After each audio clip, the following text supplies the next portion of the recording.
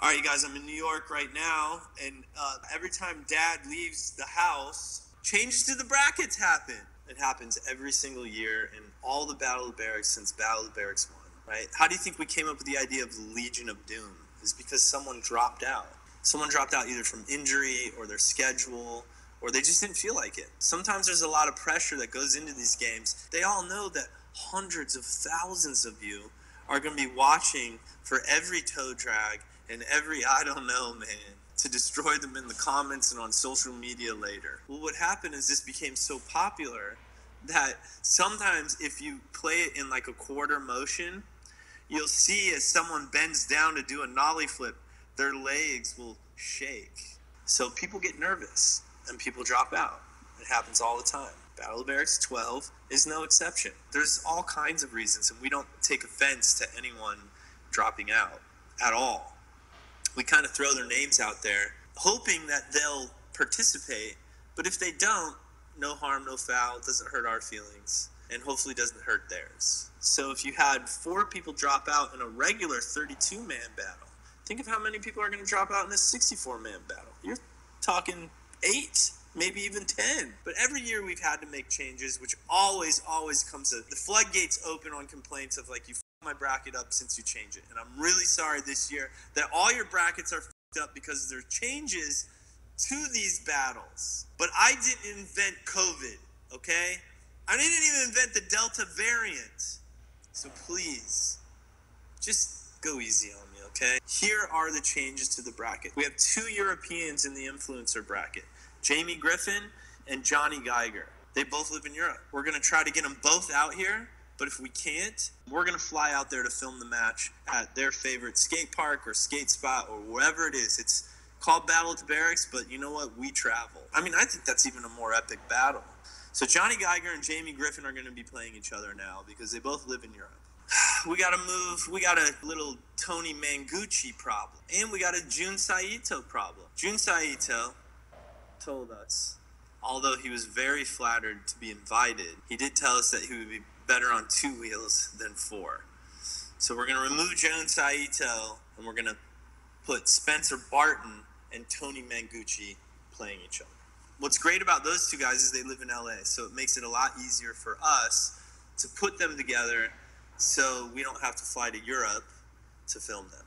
Okay, 2 of my favorite YouTubers, I mean, they're skaters. They're skaters who have YouTube channels, John Hill and Andy Schrock. Sadly, are not going to be in Battle of the Berrics 12. We have some pretty rad replacements in the influencer section. We have Lil Dre, who's a rapper and an amazing skater. And then we have another rapper, Cyril Palmer, C-Roy, Watch You Die. It's almost like Battle of the Rappers, which we should have. We should have Battle of the Rappers, and I should have included in this, but god damn it, this COVID has really made this hard, guys. This is not the Olympics. This is not Street League. This is not the X Games. Here was a tough one, okay? So when we're doing icons and pros, there's a big range in icons. There's some guys that are older, some guys who are younger. We didn't want to put Ishad in the icon section and him say, "What are you guys talking about? I'm not that old." But then we didn't want to put him in the pro section because we're like, it's Ishad. He's an icon. But because we were running out of room, and he's sort of, because he's so young still, and I don't know if you've ever seen Ishad skate, like in real life, I've seen him skate for, I think, 30 minutes straight without ever falling off his board. But, so we put him in the pro section. You know what? And we all know he's an icon. So we're going to move him from the pro section to the icon section, and we're going to put Lucas Rebello in his place. Lucas, brand new pro, just made it into SLS. Qualified second in the SLS Open a couple weeks ago and just competed in his first SLS just this past week. He's going to go in the pro section. And because he's in town and Cody Cepeda is not in town, we're going to move Cody Cepeda off Gustavo Ribeiro, and we're going to put Lucas and Gustavo together. They both speak Portuguese. They're both friends. And you know what? They're both in town. So unless you guys want to wait till 2023, we're going to do that match. Don't you think that's a good idea? I do. Just to clarify, the reason why Ishad is moving from the pro section to the icon section is because Stevie Williams has stepped out of the icon bracket, leaving a hole open perfectly for I shod to fit it. And everything worked out great, and we all lived happily ever after. All right, there's a couple more changes, and even though these are the changes we're saying now, there could be more down the line. It depends on what happens with COVID, but we're committed to getting through this together, because that's what we do as pros versus Joes versus icons versus influencers community. That's what we do as a community, right? We get through this together, right? So these two changes are Dylan Jabe. He's just not feeling good. When I see him skate, he looks pretty good, but I understand he's not feeling good, especially because he's a guy who I think could take it all, and that's a lot of pressure, and he's not feeling 100%, so he's dropping out. But we're replacing him with this incredible skater, Kayansuki. Excuse my Japanese. I even asked him, like, hey, dude, how do you pronounce your name properly? He told me, and I just actually don't have it in my vocal cords to pronounce it properly, so that's how I'm going to say it. He is taking Dylan's place, and if you've ever seen him skate, he's amazing. He's from Japan.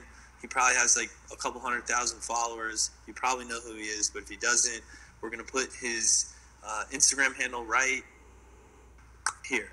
Okay, if you guys didn't check out the classic game between bitch-ass Billy Marks and myself, that's right, I said it, Billy. Billy Marks is probably going to make it into the icon section, and he's not a bitch-ass. Billy Marks is actually a really good friend of mine. He was in the finals of Battle At The Berrics 1. He's one of the greatest skaters ever. There might be one person dropping out of the icon section. I know that change is coming. I just don't know exactly what it is yet. I just want to say, you guys, stay patient with me, okay? There's only a few people working on all of this. We're not McDonald's. We don't have 10,000 employees all over the world. We're not even Starbucks. We're doing the best, your local Starbucks, with just, like a few people working there. That's about what the operation is here, okay, guys? Give us a break. I know it's popular, but don't equate popular with tons of people and a lot of wealth, okay? We are doing the best that we can with what we have to make sure that these battles go up before 2027.